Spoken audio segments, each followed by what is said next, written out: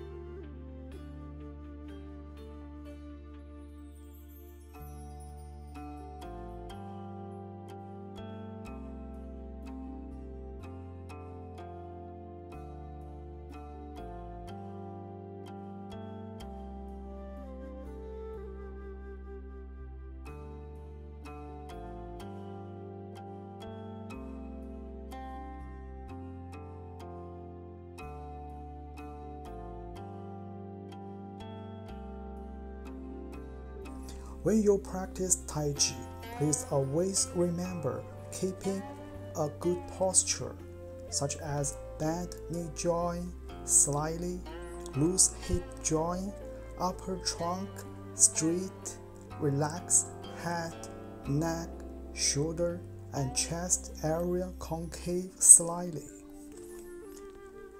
And please never move over your comfortable level range of motion. If you feel any uncomfortable, please stop exercise right away and get advice from your health professional. Stay safe and see you at work.